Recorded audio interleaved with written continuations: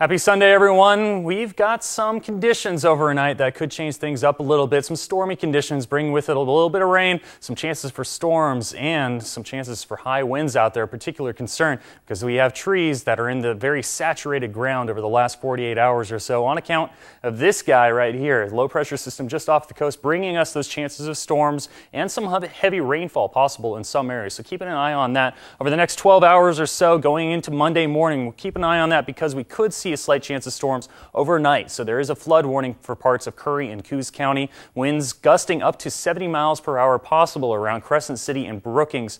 53 overnight, though, for Bend and 50 degrees for North Bend. Like I said, with those chances of storms, that'll linger into about the morning with a flood warning for Curry and Coos County. Looking at southwest winds 25 to 40 miles per hour with gusts up to 55 miles per hour tomorrow. However, things will start to calm down a little bit by noon tomorrow, especially out on the coast. In the West Valley, still a chance for some storms overnight, around the mid-40s for your lows overnight. 49 for Cave Junction with gusts. We're seeing up to 45 to 60 miles per hour. So like I said, those trees viable to get knocked down because of those higher winds and the saturated ground out there. Also a flood warning for parts of Josephine and Siskiyou County with a high wind warning as well. Around the 50-degree mark for your highs. Thunderstorms possible early in the morning. Southwest winds 20 to 30 mile per hour. Could see gusts up to 45 miles per hour tomorrow morning. Snow level east of the Cascades dropping to around 5,500 feet, which means we could see 1 to 2 inches of snow possible around Crater Lake with a high wind warning out there as well. South winds 25 to 40 miles per hour, but we could see gusts up to 65 miles per hour with a